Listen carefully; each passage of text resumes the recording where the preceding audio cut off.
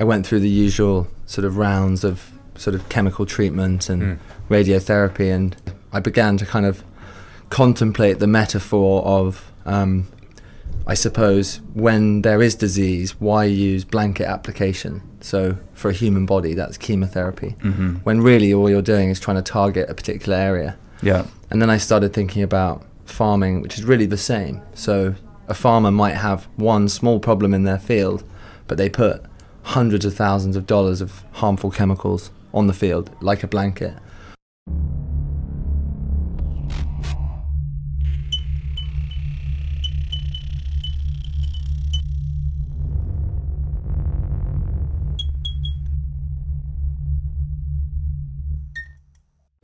Okay, good afternoon everyone. We are here with Will Wells, founder of Hummingbird Technologies. Will, thanks for joining us. Thank you for having me. Your parents were going for a superhero name. That is true. I hope they're hopefully not too disappointed, but...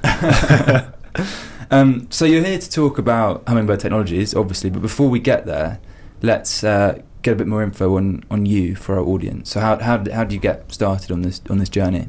So my background's in technology and finance. I started Hummingbird when I was still at business school, which was INSEAD, just outside of Paris. And before that, I'd worked for a hedge fund, managing their investments across Asia, with a particular focus on technology. And I started in investment banking before that. I had a couple of years out before my MBA where I spent 2 years in hospital thinking about what I wanted to do next. And that's where I really began to hone in on machine learning and imagery analytics and disease control. And that was the sort of genesis of Hummingbird, as it were.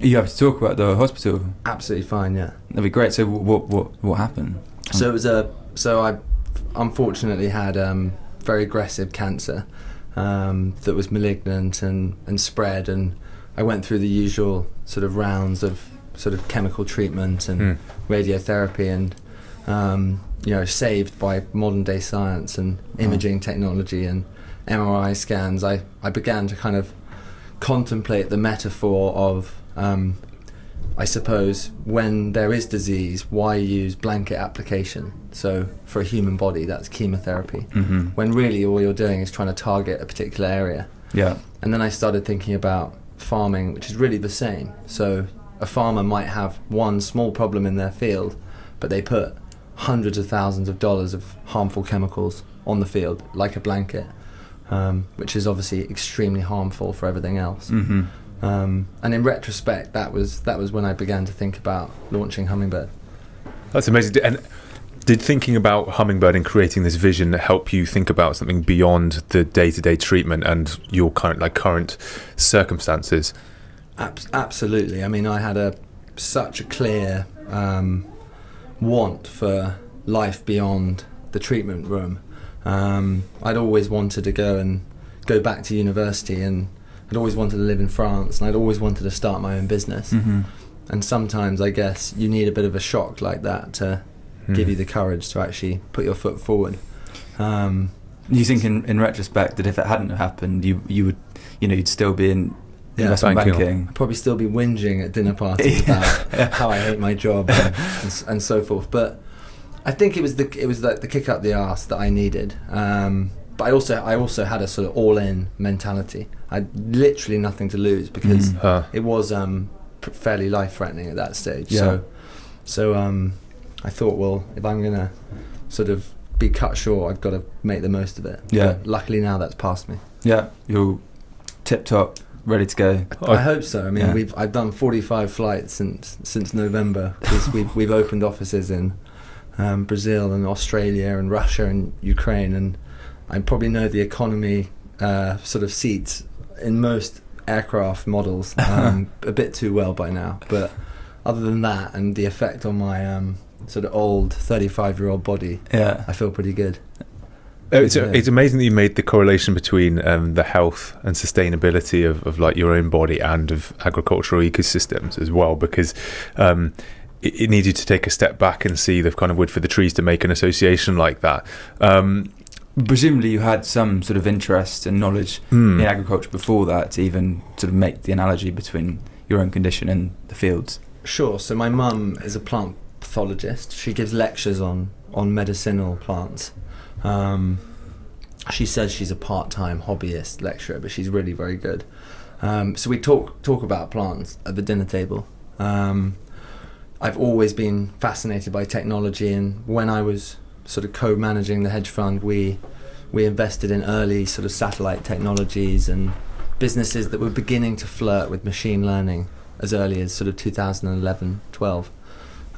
It seems sort of omnipresent now, AI, but really was much earlier. In much earlier days, it wasn't mentioned as much. Because I was going to, my old flatmate worked at a hedge fund that used to tap into satellite data to try and, I think, do commodity spot pricing. Sure. So I was wondering if you'd had some exposure to that while working in the hedge fund industry that had also started to prime you. So there's a business in the US called Descartes Labs. They were born out of a CIA experiment to try and predict the yield of opium plantations. The idea is that they could predict supply in Afghanistan, then they would understand like the local economy. And that business then moved into commodity trading. It's now been bought by Cargill. And Hummingbird is probably one of only 4 or 5 businesses around the world that know how to predict yield through satellite imaging. So this is very much kind of a focus of our fintech focus, as you were, of sort of Hummingbird 3.0. Interesting. Because there must be extraordinary sums of money to be made for the small advantages that can go into those black box trading algorithms if they've got better data. For sure. I mean, it's extremely interesting for a bank or for an insurance company or for a commodity trading outfit. Hummingbird's really just trying to help a farmer predict their own yield and manage their own supply and forward price their own harvest better. So we're on the sort of farmer's side of the fence, but the algorithms and the models are the same. A farm is really just an open balance sheet that you can see from space, and it is a sort of conceptually low-hanging fruit area to be won, but it is very hard. So to go to Ollie's point, from being ill to going to business school to starting to work on this idea, what were the steps after INSEAD that brought this to life? Sure. I mean, I was very lucky in that I had my idea before I went to INSEAD, and MBA schools are absolutely brimming with very clever people from McKinsey and Bain and places like that. So I bored everyone to death with my idea, and everything from kind of customer acquisition strategy to what it would cost, to route to market, to which countries we'd focus on. I sort of went through the year with Hummingbird in mind in every class. So I felt like I was planning it for a long time. And then it really then became about kind of forming my initial team. I've realised first and foremost that drones and satellites and robots were interesting from a hardware perspective, but it's really the data science angle that's the sort of long-term winner. So when I started the business, I wanted to be somewhere which ended up being Imperial College, that was right in the epicenter of sort of machine learning talent. And once I'd formed my original team, that was myself and a couple of professors, we went from there and went and developed a proof of concept, and that was it. And just a final word on the MBA experience. Do you think you derived more, because a lot of people criticise MBAs, not because they're without value, but just because it doesn't teach you the practical on-the-ground stuff that you would learn just by doing. But because you went into it with the idea in mind, do you think you extracted extra value? Oh, for sure.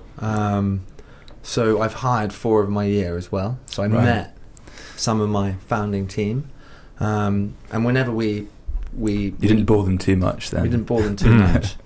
Actually, a couple of them didn't join at the beginning, and then once they'd seen that we raised a little bit of money and they'd paid off their loans, they jumped ship. But we, I think we have 2 Harvard Business School, 4 INSEADs, and 1 London Business School, and you've got to be a little bit careful not to saturate your management team with the same kind of thinking, because that's how the sort of financial crisis happened. But at the same time, they are extremely effective generalists, and if you're launching in a country and you need someone to be able to pitch and do a P&L and engage on the product and engineering side, you do get very well-rounded people, and also people you can trust, because we're in places like Brazil and Russia, and bad things can happen if you choose the wrong people, and I can't keep an eye on everything all the time.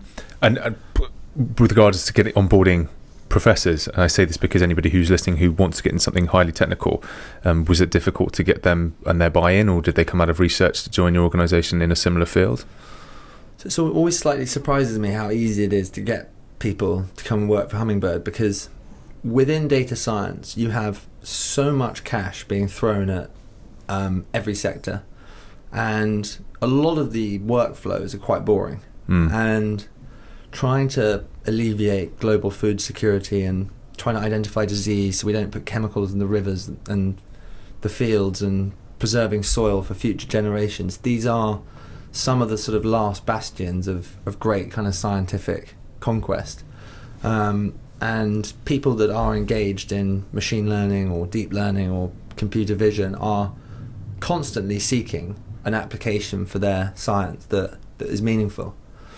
Now, there's very little risk for them as well, because we all know that Facebook will snap them up in a heartbeat, and for Hummingbird they might not get paid as much, but it is meaningful, and they get some equity as well, and you're building something high profile and potentially that you can be very proud of. So engaging with professors or analysts from fresh out of UCL has always been nicely easy. But we are competing with everyone now. It's definitely ramped up since 2015 when I did my first hire. Right. And before we jump into the technology a bit, can you explain from a farmer's point of view what your proposition is to them? So Hummingbird uses imagery from satellites, drones and planes. We combine that imagery with weather data and other information that we know about the field, and that information is provided visually as a map that a farmer can download into a shapefile that will allow them to plug into a tractor a means by which they can put more chemicals on areas that need more and less on areas that need less. So for example, if we detect water stress in a field, we provide the farmer with an irrigation map that just puts more water on the area that needs water and doesn't put anything on an area that doesn't need it. So it's a straightforward mathematical model that translates into a map that plugs into any farm equipment. And the advantages for the farmer is that they just get a precision approach to whatever they're trying to do. Exactly. So imagine you're a farmer and you spend 100 million a year. Now 10 million might be on labour, 15 might be on equipment, but over 50 will be on fertiliser, herbicide, pesticide, water, seeds. These are your input costs. Now, all Hummingbird's trying to do is to stop the really big input users use 10% less and achieve the same yield. So can we achieve the same result with less chemicals, or can we achieve a higher result with the same amount of chemicals? And what you find is that you're chipping away at a kind of $50 billion industry for each of those input streams. Very, very powerful business that we're not going up against, but we are fundamentally eroding. Because I assume there's information you can ascertain at the individual level, which is you take a farm in isolation and improve the outcomes and practices of that specific farm. And then I guess there could be something that you learn from another patch of land that can now be applied to this farm in terms of its rotation of its agricultural sustainability. So to what level of fidelity do you do on a case-by-case example, or if you learn best practice somewhere else that they could incorporate into their pest-resistant regime, will you try and sort of advise the farms on that? So it's a great question. We don't tend to give the advice. So think of it like an oncologist, and we just provide the MRI scan that shows them the problem, and then they adjust the treatment accordingly. So we deliberately don't move into the realm of giving advice or giving sort of treatment prescriptions. But your question about does information from one farm or do observations from one farm help another? Absolutely.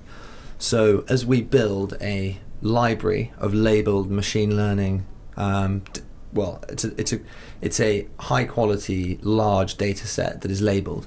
So for example, if we're looking for what a particular weed looks like, it will help us if we've done it 100 times on another farm and we do it another 100 times on another farm. So the bigger the data set and the more observations and the more labels we have, the better we get at it. And at the moment, are you working with a sort of a distinct set of crops, or can you work for any type? So we focus on 5 or 6 crops. I mean, Hummingbird's main vision is to use AI and imagery analytics to stop particularly the largest farms in the world from being such an environmental burden on the landscape. And so we tend to go for the big combinable crops, so wheat, barley, oilseed rape or canola, sunflower, corn, potatoes. Now, we don't just sell to farmers, we sell to farming businesses. So if we're counting the number of potatoes in a field and predicting yield, that's incredibly interesting for McCain or PepsiCo. These guys control the potato supply chain. If we are identifying a particular disease in a field, that might be interesting to John Deere, the tractor company, because they have a big piece of equipment that sprays that particular problem. And what we find is that our users are farmers, but our route to market and our actual customers are farming businesses, whether it's Sainsbury's or HSBC or John Deere or Unilever. Anyone with even peripheral exposure to farming has now been galvanized by this food security problem, and we surf off the back of that. Right. What would you say your core business model is then? Core business model is software as a service subscription to farming businesses and their agronomists. So an agronomist is like a doctor that prescribes advice. So an agronomist is quite scientific and will visit a farm once every few weeks and will advise on the chemical treatment. Okay. We need to tap into that advisory network. And do they follow the practices quite well? Because there's a lot of criticism, particularly I guess in second and third world countries, of them knowing that they should be more careful with the applications of some pesticides and stuff like that, but yet it doesn't change practices. For some reason, people are just still blanketing the land with chemicals. Sure. I mean, it gets worse because what happens is that plants build up a natural resistance to chemistry. So what 100 kilograms of something one year will have to be 110 the next. It's like any antibiotics. Exactly. And with regulations that, quite rightly in my view, try to restrict the use of chemicals that are harmful for the environment or for bees, for example, what it does is it removes tools in the locker of agronomists, so they have to use more of something else. So we're veering towards this very kind of steep cliff edge where the tools are less in the toolbox, people have to use more, and they have limited effect, and yet the demand for food has never been greater, and with 10 billion people by 2050 it's not going away. We had a company raise money through us called Weeding Tech, yes, which used hot foam to mechanically break down weeds, which is very difficult to build up resistance to a mechanical breakdown. But again, they've still got so much to do to capture the market, and obviously the market leaders are still these chemicals and stuff like that, and they've got a vested interest in presumably selling more chemicals. So how bad has that problem become? I mean, like you said, 100 tons one year, 110 tons next year. I mean, how much overprescription of these is going on?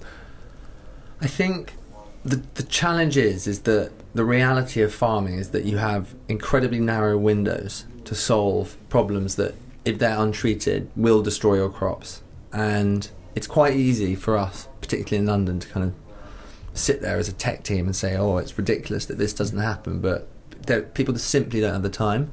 And this is where the technology comes in. If you give a farmer a map that shows them where their problems are and where they're not, and they can translate that map into a treatment map which uses less, so they save money and they save time, they're going to use it. there's not a single farmer in the world that doesn't want to be more environmentally responsible. It's not as though like there's a conspiracy against the environment. And perversely or not, what we actually find is that the businesses that are built on agrochemical manufacturing, so Monsanto, Bayer, BASF, are some of the most innovative when it comes to rolling out this technology. So it's not as black and white as you'd think, and a lot of R&D that goes to potentially people like Weeding Tech, and I love those guys, it's such a cool product, and Hummingbird comes from Syngenta. It comes from people that traditionally are pushing out these chemicals. So I think that there's a real seismic change in their business models as well, and they're becoming life science companies that are about crop protection, not chemical manufacturers, and rather like BP or Shell moving heavily into renewables, becoming energy companies as opposed to oil companies. Exactly, and we're seeing this change. It's very dramatic, and it's obviously good for the planet and good for farming. When you first came up with the idea, is it the kind of thing that you had to prove the concept for, or were you convinced that the concept was going to work, but there was just so much technology to get in place before you could prove that? So what was like the hardest barrier that you had to overcome, like in those early phases? It's a great question. So a lot of the science is proven. It's the delivery mechanism that we focus on. So for example, a hyperspectral camera is capable of detecting through spectral bands that basically you and I can't see. So it's beyond the visible light spectrum that you and I look at things in, which is RGB. And using a hyperspectral camera, you can pick up things like disease in a crop. So if you look at the infrared narrow band, you can see in an apple an area of disease that looks completely normal to you and I. Wow. What's the association between that spectral band and the disease? Is it something, a chemical that it gives off? Or? It's multifaceted, but at a really basic level, it's a lower chlorophyll count. So if you remember back to GCSE biology, a healthy plant will have chlorophyll and water flowing through it and will be turgid, and there are all these traits that we look for in the code. So weirdly, if you're really close to a plant, you can actually pick up a temperature change as well, because water flowing through something will make it cooler. So a plant is like a human body. If you know what you're looking for, you create an algorithm. But with a windy field in Lincolnshire and you're looking at 1,000 hectares, you've got to account for everything from the angle of the sun to the shadow on the plant to you've got a drone moving at 20 miles an hour. It becomes an engineering sort of feat that is not it is not straightforward. The algorithms and also the hardware, are they partners that you brought in as part of your delivery process, or have you developed some of this yourself? So if Hummingbird's product was a black box, our job is to ingest imagery from any hardware device, so an RGB camera on a drone, or a hyperspectral camera on a plane, or Sentinel or Landsat. So the European Space Agency are one of our investors. We pull data from NASA and European Space Agency. So cool. Yeah. And our job is to then analyse that and then put it anywhere. So whether it's a irrigation system or John Deere or something like that.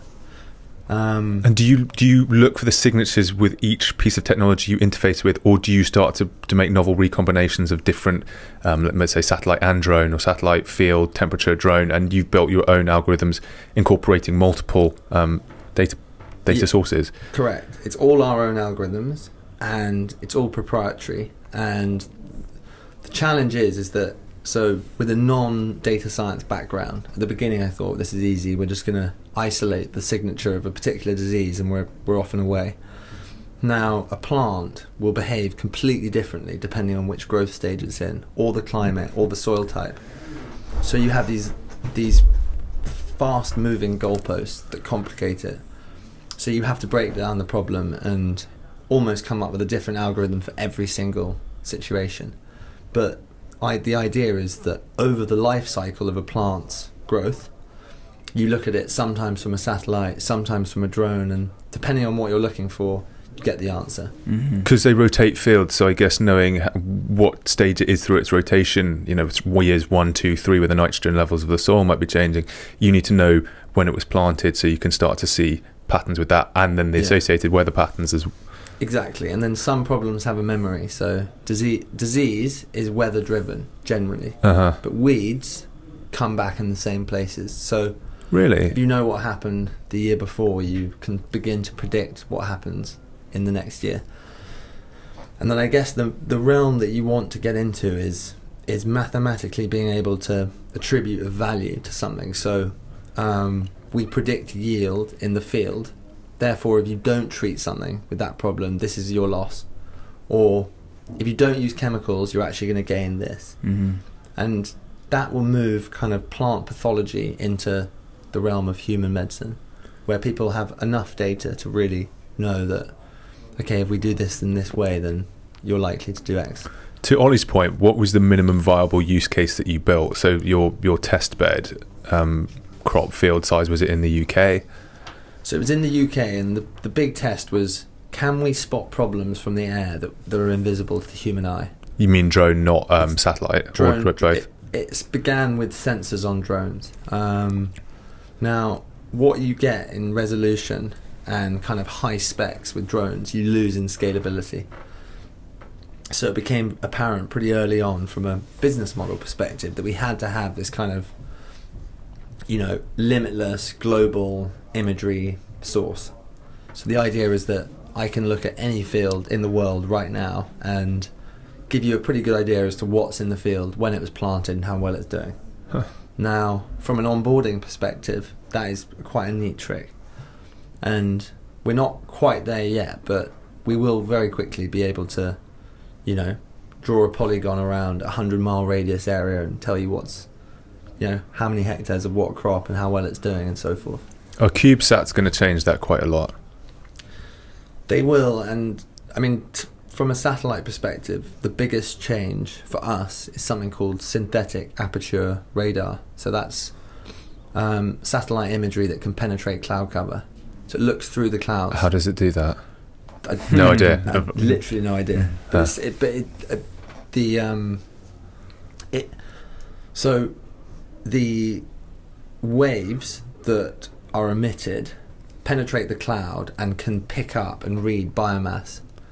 And it doesn't work like sonar, but it's similar to that. That's my best explanation. Now, what this gives you is that instead of us being able to look at a field once every 10 days when there's no cloud cover, we can look at it every day. So imagine that eventually, within a plant, symptoms of disease are exhibited. We can almost go back and pinpoint the moment that the inception of disease. Now, if we can count the number of plants in a field and look at plants individually from space, then we can treat them individually. And then we've moved into completely personalised plant pathology. It'd be a great breakthrough for humankind. Yeah, it really farming. would be. Really would be. Do you have any need for data, like novel creations of data on the ground? For instance, do you have designs on robotics that could go through the field and start to measure things that you haven't even thought of measuring yet, or that you feel that there is a gap of data? So we have to ground truth everything at the beginning of a product. So in order to calibrate kind of observations from the air with what's on the ground, it is quite a meticulous and expensive product development cycle.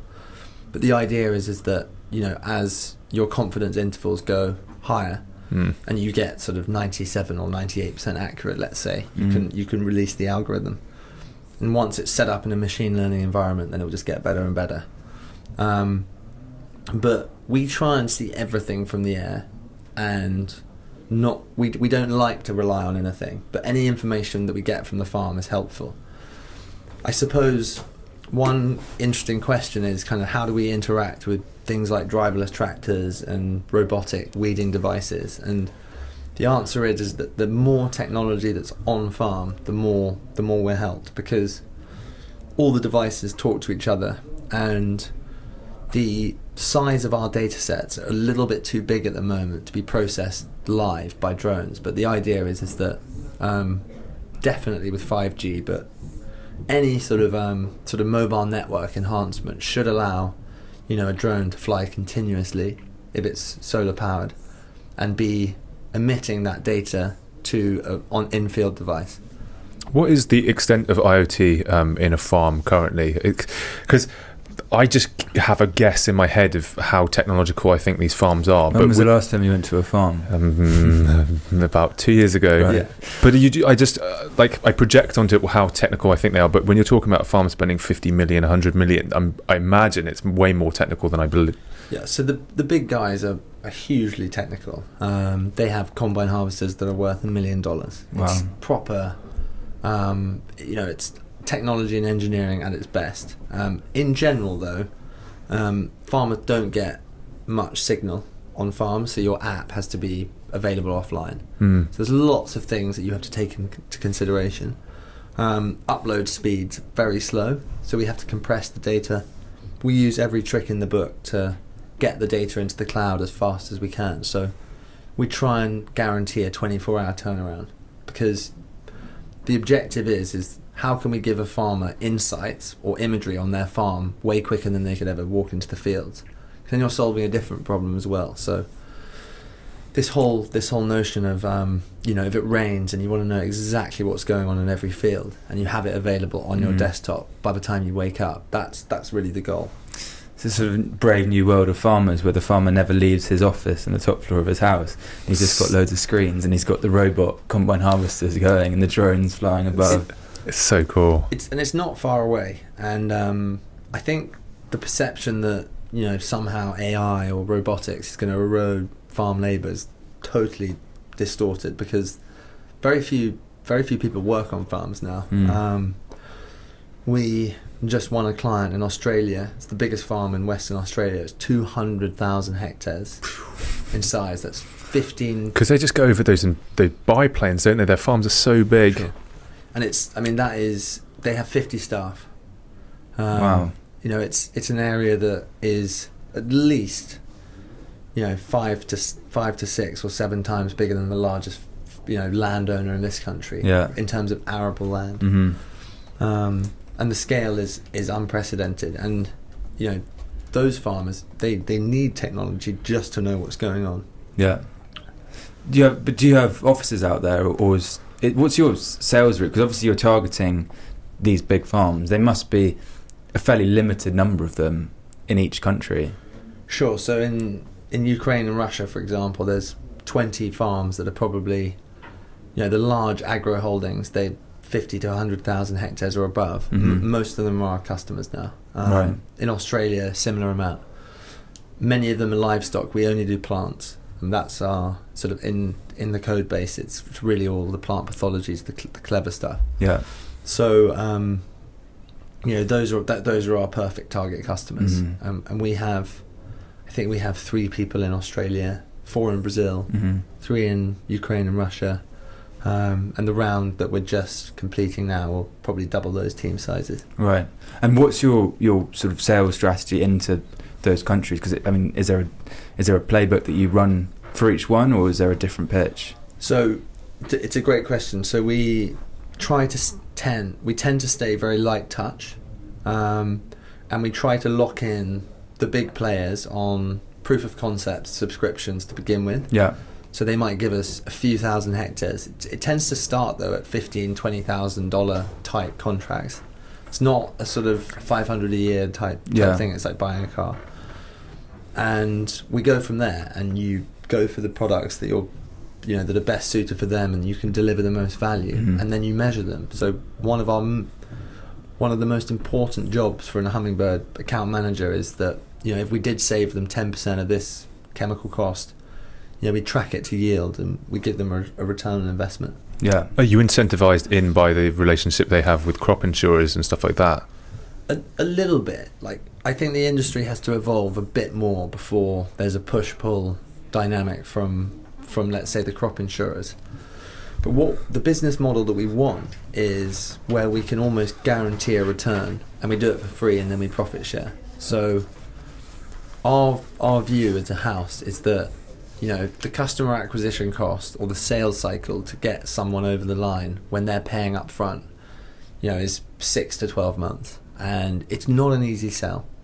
We've been growing at 3 or 4 times a year the last 2 years, but it's not like 100 times growth. Do we have 5,000 customers coming to us every week? No. The industry's too young. But if we move into a world where we can give some assurance about the product working and say to farmers, look, let's just go 50-50, I think that will unlock the real floodgates. And we've seen it work a little bit in the US in our space. I was going to say the US must be a huge target because they have some gargantuan farms out there. It is and it isn't. I mean, I probably shouldn't be talking about our geographic strategy, but all sort of tech crunch based sort of type growth strategies would suggest that the US is the place to be. In reality, for your industry, or just you mean generally? For us, right. I mean, it's big farming, big budgets. They love R&D. They're willing to experiment. We tend to have 2 or 3 other competitors globally. They're all in the US. Right. We have single-digit thousands of customers each. So it's not like the 2 million farmers in the US. It's not like there's not room to grow. Yeah. But it's more saturated there. And on the one hand, we think, well, if we're a tech company and we really want to win, then we have to go there and win eventually. But on the other hand, there are markets like Poland, Czech Republic, Romania, Slovakia, Kazakhstan, India, totally wide open. And there's a huge need for what we're doing. So we constantly debate as a board and a management team, do we go and become the sort of global leader ex-US, or do we go there? But presumably there's a race to get your hands on as much data as you can to perfect the algorithms, and then if you're training it Europe through Southeast Asia, then the weight of experience and data you can then export into the US makes you more viable than the local solutions potentially. Absolutely, and there's an advantage to being internationalized. So I'll try and give you an easy example. So oilseed rape or canola flowers once a year. This is when everyone goes on Instagram and takes the photos of the yellow flowers. And from the furthest south part of England to the furthest north, it's about a 3-week gap between the earliest flowering plants and the latest. So over a calendar year or over a season, you've genuinely got a month of oilseed rape flowering. Now, imagine that was my only product, and I was a data science team. I'd have one chance in a year to iterate and improve the models. So what Hummingbird's done is we've positioned ourselves in a sort of geographic arc from Canada, Ukraine, Russia, UK, Australia. And we have northern and southern hemisphere. So we're doing the same problem 5 or 6 times in a year. That's so smart. So over time, we should win. And when we do enter the US, it will be with the best product for what we're doing. Yeah. And we do potatoes everywhere, for example. Everywhere grows potatoes. So we try and choose things that are global commodity crops with big problems. Yeah. Perhaps a little bit unsexy, but from a data science perspective, we give ourselves the biggest chance. Yeah. Just as a side question, what is oilseed rape used for? Is it biofuel? So it's used as a substitute for more harmful or more fatty oils in food. Okay, so it's cooking. Okay. So rapeseed oils are used in many different foods that you and I will eat. Okay. And you talk about yourself as the cure, I guess, at the moment. It seems that you're helping people understand what's going wrong. Will there be a move to helping people optimize yields, to take a farmer and, give them a means of actually improving upon current practice? I know you said you weren't going to go into that, or weren't in that space yet, but when you get enough data, is it something you're interested in doing? Definitely. I mean, we're part of a revolution, and we're definitely one of a number of really interesting companies that are doing what you said.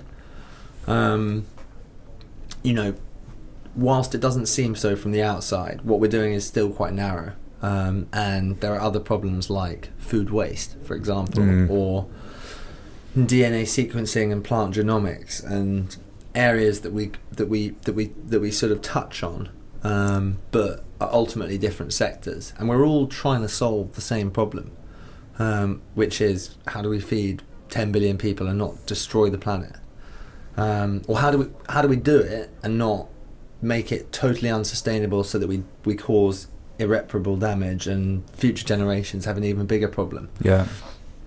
Now that will be a death sort of from 1,000 cuts type solution. Does that answer the question? Well, it's really complicated, because I was reading that I think potatoes are one of the highest, most high efficiency conversion of organic material to calories, which begs the question: if we need to feed the planet, plant more potatoes and make sure that they can grow and stuff like that. And at university, we studied the cotton industry in the USSR and then the subsequent draining of the Aral Sea. So it's all very well to look at the cotton thing and say, how do we optimize it? But then I guess what I'm trying to understand is maybe we need just a reshuffling of the map at some points, where you kind of think, well, we're really struggling to grow this crop in this desertified area. Again, I was reading California. Sure. They grow things in the sort of California valleys where there's so little water to... Almond, isn't it? Yeah. It's really water intensive. Well, almonds kill bees as well. Do they? Because when they're pollinated, they don't give back nectar. So a bee will die if it continues to pollinate almonds. So when our farms in Australia have almond plantations, and the farmers leave out troughs of water with sugar in so the bees can... Oh, right. Which are such little changes, but they can make a huge difference. Sure. Because presumably, if the bees start dying out, then we all die, don't we? Wow. That is what Einstein said. Yeah. I think we're all part of this circle, and I think one of your questions was, what do we tell our audience? And we would love for the conversation to be started, and for people to start questioning, like, where did their food come from and what resources went into its production. So if I'm buying, a fashion garment and cotton was grown in India to produce it, was water drained from a lake to irrigate the cotton, and were the people that picked the cotton paid properly, and were they spraying pesticides with the proper protection? And Hummingbird is only able to influence crop production before it gets harvested. So with potatoes, we can count the number of potatoes in a field and see where disease is. And if you think that 30% of the potatoes don't even make it into the supermarket shelves because they've got the wrong skin finish or they're the wrong shape, we're trying to help solve some of those problems. But people don't often pay attention to what happens in the field and what went on the crops. And we wish there was a way in which we could hover an iPhone over a plate of food and we could see what chemicals went into what. But having the conversation... Probably wouldn't eat anything then. I am blown away every time I visit a farm, and it is a you get farmers that are incredibly environmentally conscious, and they care deeply about the food they produce and the quality. But there is another side to that, and it's not a pretty sight. It seems like sustainable agriculture always wins out in terms of, if somebody can implement that system, it's robust. And some farmers, I think there's some guy in Texas who switched his farm to very biodiverse, sustainable, grew lots of variety of different things, and in some cases we're able to prop up monoculture, but to what detriment? What's the downside of that? And I guess my interest is how much are you seeing people being willing to switch to sort of sustainable farms with good rotations of crops and stuff like that, or do they double down on the idea that they can keep supporting potentially an unsustainable ecosystem? I think that farming is a sort of hand-to-mouth existence, and a lot of people don't have the sort of luxury of a big pivot, and often moving to a much more sustainable method of rotation. You get a few down years before you see the results, and not many farms can sustain 2 or 3 years of losses in a row. If you add kind of global commodity price variation to that equation, it's highly unpredictable. You've got the weather as well, so you have these huge sort of external systemic shocks that make matters harder. And actually, one of the trends that you see a lot is that if something is produced really sustainably, and it has a higher cost, then if that price is passed on to the consumer, what we're finding is that people just don't buy it. And people do care, but they just buy on price. And we see this time and time again. You're always going to have your 5% organic shoppers, but by and large, people buy on price. And it is a perpetual challenge for the industry. Well, I think what you're saying is most people don't have the luxury of choice, and you're right, it's so easy to blame farmers for not changing, it's so easy to blame consumers for not changing, but for a lot of people, their weekly shopping budget's probably very hamstrung. Sure.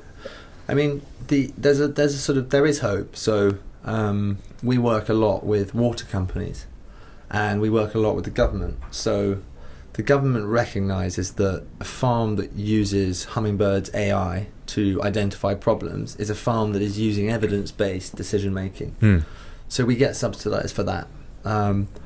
Water companies that don't want nitrogen flowing into the rivers that they have to then treat and consumers sue them, are also pushing us out on farm. And particularly in Europe, because it is much more environmentally conscious. Well, the EU is. If post-Brexit we will regress. But we are sort of being galvanised by other stakeholders in this. It's the farmer is a decision maker, but they're not the only ones. That's interesting. I guess you're almost suggesting that there's the rise of a genuinely appreciable green economy, because I know they had carbon offsets, which were arguably a disaster, but as soon as people can start realising the economic downstream effects of nitrogen leaching into the water and then subsequently having to clean that water, you can start to work out where the subsidies are best applied. Absolutely. And in places like Australia, there are sort of murmurs that carbon matter and carbon content in the soil will be rewarded, and it's a very hard thing to measure, but this sort of soil and water system based metrics and ways in which farmers can be subsidised for being responsible, and if there's enough traceability to what they're doing, this is absolutely fantastic for companies like us, because we're sort of an important part of that. And so where are you at now? You've just closed a big funding round, so what does your trajectory look like for the next sort of 12-24 months? So we're in 5 countries, and there's just under 40 of us. Over the next year, having just raised another $10 million round. You've just done that. We've just done that in the last few weeks, or we are closing that as we speak. By the time we publish it. And exactly, and we need to double down on our teams in overseas markets. We're a leader in machine learning, but you're only a leader as long as you don't get caught, and we plan to augment that advantage. There are other solutions for other crops that we want to develop, and all of this involves a pretty relentless kind of travel schedule, and we need to hire another 30 people, I think. Wow. But we're carrying on doing what we're doing, and trying to sort of lead from the front-ish in this really exciting space.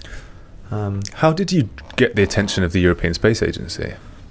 I think what the European Space Agency liked about Hummingbird was how we were trying to democratise satellite imagery for the greater good, i.e. what we wanted to do was to push out satellite imagery and actually give it for free to farmers in return for machine learning based observations. So you have 3 fields, and we give you some images of those fields, and you help us a little bit in terms of training our algorithms, telling us what growth stage the crop's at, or what the yield was. And then we use that as a way to capture a large part of the market, and then we upsell high resolution, highly scientific products that involve UAVs or basically imagery that's high resolution. So they liked our vision of using satellite imagery as a hook, and pushing it out as far as we could. But they also like the way that we combine different imagery sources and over a time series, and we jump from 3 meter per pixel resolution down to a millimeter per pixel resolution. And they're not mutually exclusive or competing sources of imagery. They complement each other. And is the satellite data, what's the financial relationship between you and the European Space Agency? Do they just give this data away for free for people to use? So in accounting terms, it's a revenue contract. It's really a grant, and the grant is a matched grant that will put 50% of a round raised back in. So I think we last did £3.5 million round, of which half of it came from them.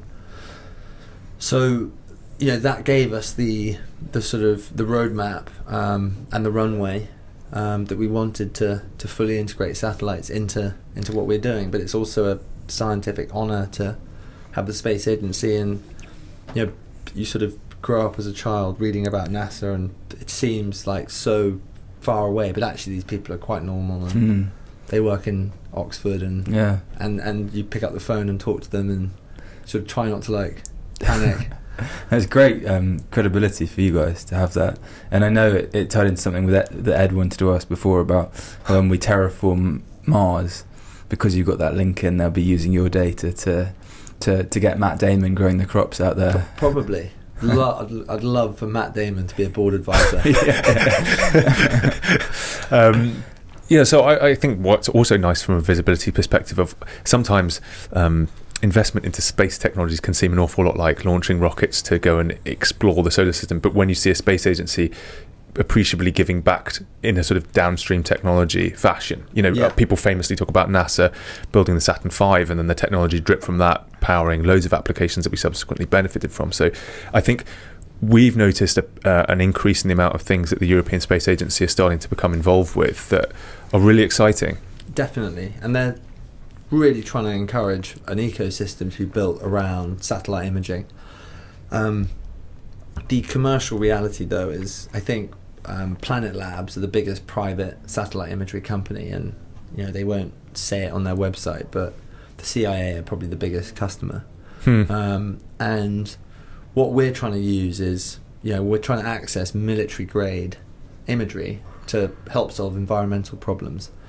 One of the challenges is that there's a sort of 15-year time gap between, particularly on drones. I mean, drones is even worse because right now it costs me, let's say, 500 quid a day to send a drone pilot into a field to watch. Am I right in thinking you have your own fleet of drone pilots?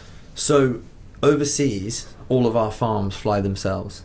So the business model can only work if data collection is done by the customer. So we only do the analytics and processing. But in the UK, I think we have 50 pilots and 50 drones or something. I lose count, but I think we did 10,000 flights last year without any safety incidents. But it is a high cost exercise, and we mainly do it in the UK for R&D. But something called beyond visual line of sight drone, autonomous drone flying is absolutely bulletproof, safe technology that's existed for decades in the military, and it would lower our cost of data collection by about 90% if we were allowed to do it. So the idea is that a farmer would just launch a drone, go back into their farm office, do whatever they're doing for a few hours, and the drone would land, and they'd pull out a USB stick and upload the data. Now, none of our pilots actually fly the drones. They're just watching them for regulatory purposes. Unfortunately, the UK is now light years behind other markets. So the US and other places have now allowed this. So it's a bit of a frustration for us. So it's government policy that you can't do BVOL? It's BVLOS. BVLOS. So Civil Aviation Authority regulation, and they're part of Department for the Transport. But of course, with Gatwick and other Daily Mail sensational sort of drone incidents, it's a sort of dirty word. Because we had Ed Klinger, who his company is Flock Cover. They do drone insurance, and I remember him talking about beyond visual line of sight. And I came out of the conversation thinking that it was allowed. I'm obviously not right. I'm not questioning it. So Amazon have a sort of proof of concept pilot going, and I believe they're doing it a little bit in the Crossrail tunnel, but it's not something that's kind of being tested at commercial scale. Of course, in the middle of Ukraine and Brazil, it's a slightly different problem, and there's different regulations there, and a much more relaxed environment. So sometimes we use a plane though, so we don't really. It's not really about the hardware. It's about the imagery and whatever's the most scalable or most affordable. Well, what is your view on this? So you mentioned the arms race with sort of an AI tech company that presumably you can gain advantage very quickly if you start to pull in more data points. Sure. You can exponentially leave the competition behind. But with something like this where regulation potentially is impacting you, how serious a threat is that to your business model where you're not being able to get access to the price points or volume of data, and what can you do to speak to the government to maybe change that? I mean, we have lobbied or discussed or with very sympathetic ears at government level. They are sort of, the Civil Aviation Authority are overwhelmed with sort of public exposure, and particularly after the Gatwick incident. So it's just probably not that high up on the agenda. It's not necessarily a risk to us, it's more just be pure upside, because we're already sort of being punitively we're already at a disadvantage, let's say, to like a US company operating in the US, but we still managed to grow it 3 or 4 times. We'd be able to grow it 10 times in the UK with it. And just from a Hummingbird perspective, we internationalized very early, so we're already I think 60% of our revenues will be overseas this year. So what will your position be on acquiring companies that may be interesting lateral or vertical integrations into your existing technology as you grow? Like, you found somebody who was excellent with a specific crop in a specific country. For sure. I mean, we're looking at one acquisition in Brazil, a sort of sugarcane gap detection, machine learning, counting, a specialist. It's really a PhD with one man and his dog company.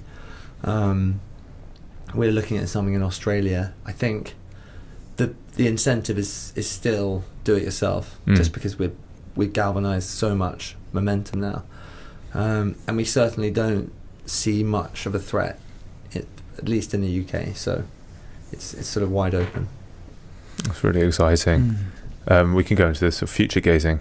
Yeah, happy to. So you had to. What time did you say? I can't remember what time it was when you said you had an hour and 10 minutes. It's now 20 past. I probably got 2 or 3 more minutes. 5 minutes. Okay. Oh, that's all right. Yeah, let's go for the dose then. Right, so we're just going to go into a series of quick fire questions now, mindful of your time. Is there a prediction that you have for the future? Solar powered robots and drones autonomously managing farms, and for the greater good. Do you have a date of the prediction? 2021. Wow. Oh. Oof, that's the really near future. Yeah, that's amazing. A startup book that you recommend? I think the Lean Startup is probably quoted a lot on this podcast, but I think the Harvard Business School MBA program has been sort of rewritten around it, and certainly helped me a lot. And last, the best piece of advice you've given or received? So we had one of the Spotify founders came to our office a year ago and took me aside and said, Will, your biggest challenge as a CEO is pressing the reset button, and every time you raise a round or double your team, you have to become double the CEO that you were before, and sometimes the people around you are the perfect guys to get you to the A round or B round, but they're not the people that are meant to lead after. And your goal is to know when to press the reset button and to do it yourself, but also recognize when people can't. And it's a sobering bit of advice that you can't just sit back and rest. My job now as a CEO of almost 70 people by the end of this year is going to look so different to what it did at the beginning. Yeah. So I have to up my game. I have one question I'm going to sneak in because we've got through this quite quickly. Are you optimistic for the future with climate change and other issues on the near horizon?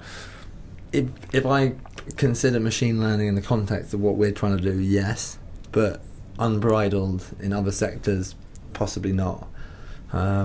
We are grappling with extremely complex and powerful technology that's moving far quicker than we can, and that power needs to be checked at some point.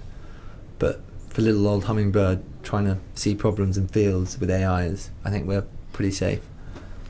And finally, is there anything that you would like to ask our listeners before you go? I think we'd love to ask all of your listeners to lobby and demand from food retailers and everyone in the food chain, where do they get their produce from, what went into it, start the conversation and encourage that push-pull from the consumer sector, because it's only going to help the adoption of this and thereby kind of enable more sustainable farming practices. Yeah, we're with you on that. Well, thank you so much. Thank you so much for joining us. Thanks for having me.